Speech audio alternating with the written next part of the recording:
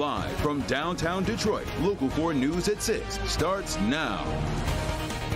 A local judge so horrified by the details laid out in his courtroom today that he takes the unusual step of charging the defendant with additional crimes from the bench.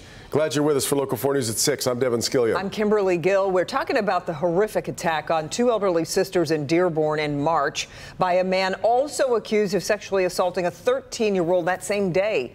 Michael Holcomb was in court today for a preliminary hearing, and our Sean Lay was there. Sean.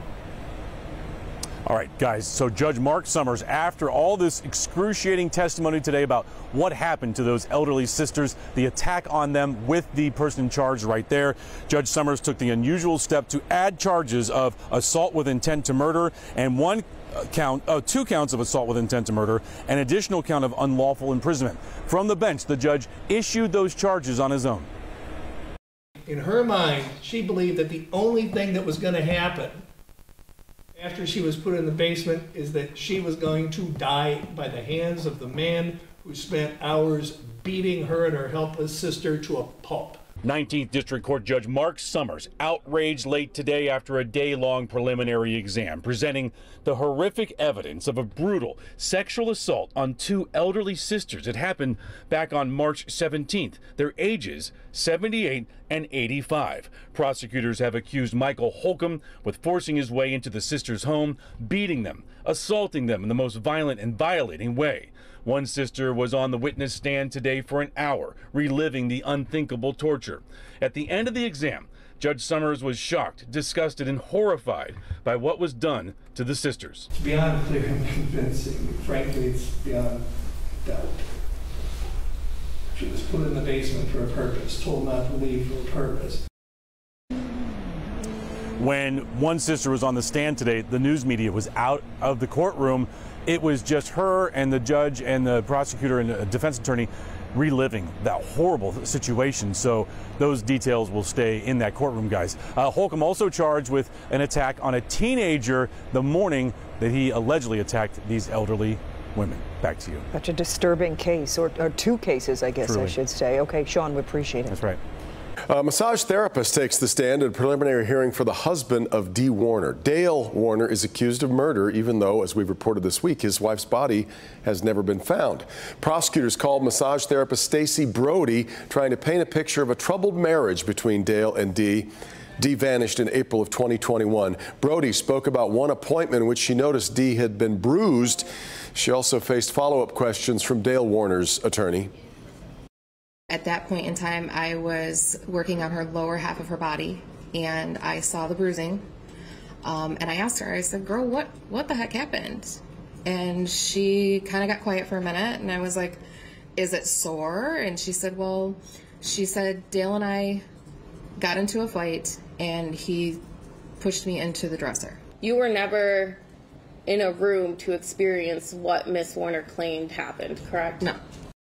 So again, this is a preliminary hearing, and that is what will determine if there's enough evidence to go to trial. It'll pick up again next month. Road work requires some freeways and ramps in Oakland County to close today. MDOT is closing southbound I-75 ramps to eastbound and westbound I-696 for the weekend. It's so crews can safely remove an abandoned storm sewer. 2 lanes of southbound I-75 from 11 Mile to I-696 are also closed. 1 lane of the ramps to I-696 is going to be back open for the Monday morning commute. All of the work, though, is expected to be done by May 12th. Because we think of everything, we managed to clear the rain out just in time for our newscast in your neighborhood. That's right. Ypsilanti at 5:30. It looked great, it did. But it's been a wet day other than that. Let's check in with Ron. It has been. And some areas getting more rainfall right now, Kimberly and Devin, but we are not seeing it all across the entire area just yet. Here's a look into downtown Detroit from Windsor. You see the cloud cover. It's starting to get a little bit gloomier out there. But as we move into Oakland County, you can see roads are going just fine without any rain showers, but I do want to show you where the rain is right now. So a Zach Track 4D radar showing that we have those showers stretching from Central County through northern portions of Lapeer County into northern portions of Oakland County and southern Genesee into Livingston County. Getting a bit of a closer look at, and as we put into action as well, you can see that they're moving very slowly. We've had a couple of spotty showers moving through Monroe County, but mainly it's this line that's moving through right here that's bringing us some of that heavier rain. So these showers right now, if you're going to be driving up from the Ann Arbor area into the Swartz Creek area, you'll see some of those showers coming down and making some of those conditions a little bit slick out there. So as we time it out, it's moving very slowly. It's going to be in White Lake Township right around 6:15. So again, this is a slow moving line, but we will see this moving across the area over the next couple of hours. We'll have more coming up. All right, Ron. Today, we hear from the superintendent of Detroit's public schools as he speaks on the troubling rise of marijuana issues within the school district. Nikolai Vitti has sent a letter to state officials asking for their help. He says, since the legalization of marijuana, his district has seen an alarming increase in drug-related incidents. Vitti says the number was 289 from 2019 to 2022. It has risen to more than 1,700 between 2021 and 2023. He says a week of school rarely passes without at least one student taken to the hospital after ingesting a marijuana edible.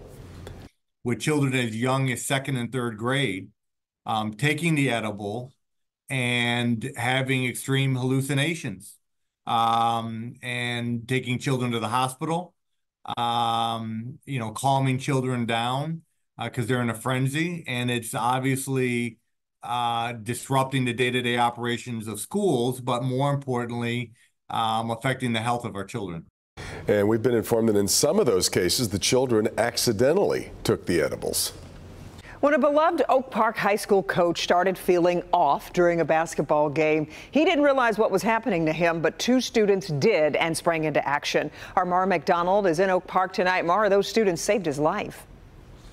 One got him on the ground and started those compressions. The other ran and got the AED. Meet Oak Park High juniors, Izzy and Corey.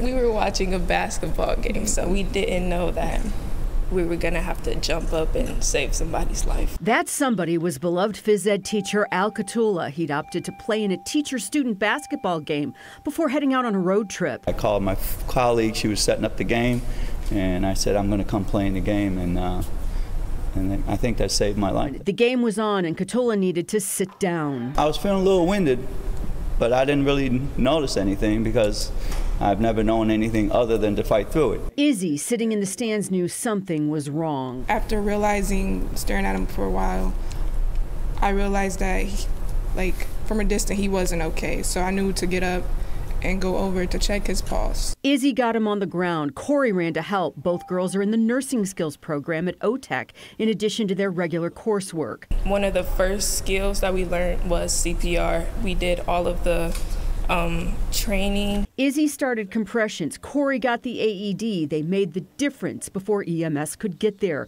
The girls both have heartfelt reasons for learning these skills. My baby brother has seizures, so I always wanted to learn CPR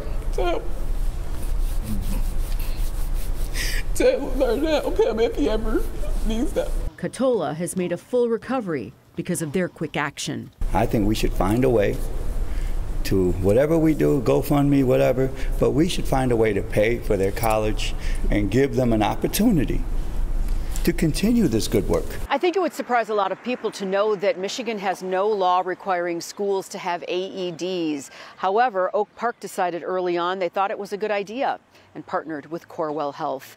We're in Oak Park. I'm Mara McDonald, Local 4. A great decision. Exactly right. Incredible. I know. And so touching when yeah, she heard what they're talking about it. Yeah. Teacher shortages remain a huge problem for school districts across the country, and now a local nonprofit is stepping in to try to help fill this deficit. Partnered with Southern New Hampshire University, the organization can transfer existing college credits, and as Paula Tutman shows us, that can jumpstart anyone's jump back into higher education. So the program is called Degree Forward, and it's a nonprofit. And listen, life gets in the way. People don't finish getting their degrees for a number of different reasons, and they can help you get that degree, finish that degree in a number of different disciplines. But the specific bait that they're dangling right now is for teachers. Once I had my child, I stopped. I went to community college, and I wanted to pursue my BA. Not everyone who goes to college has a linear path to complete it. Sometimes that thing called life gets in the way. For the benefit of my son to show him while he's in school, I can do it too and make things happen.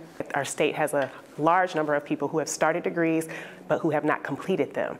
And while there are many programs to help grown-ups with grown-up lives and jobs and challenges get back to school, this particular program with the nonprofit Degree Forward is making going back and finishing more accessible. So I found Degree Forward back in 2022 and started with my AA and just completed that recently. Whatever degree you want, you can finish it, but the Summer 2024 Accelerated Teacher Pathways program is aimed specifically at filling the gaping hole of teacher shortages. There are still people who want to show up for the next generation, right? But the thing that's stopping them is that they don't yet have a bachelor's degree. So what we are doing is working with school communities, districts, and school systems to help them cultivate, grow your own opportunities, grow your own teacher talent opportunities. The idea is to fast track those already in schools but without degrees. And for about half of what it would cost at many brick and mortar institutions, this program says it can beat the cost because they know how to find the money you might be eligible for. We have a number of different ways to make that more affordable, right? Students could come to us. If you have some college, you could still be Pell eligible, right? Which means that you can get a large grant to take care of your entire bill and have maybe like a $200 balance, right? And so it is very flexible. There's also some fellowship opportunities where your program could be fully funded. You know, we have to really explore. So you help people figure out how to make it more affordable. Our whole goal is about mitigating the barrier to your degree completion. At the end of the day, a bump in the path doesn't have to keep anyone from being a teacher. The end of the detour is along these pathways.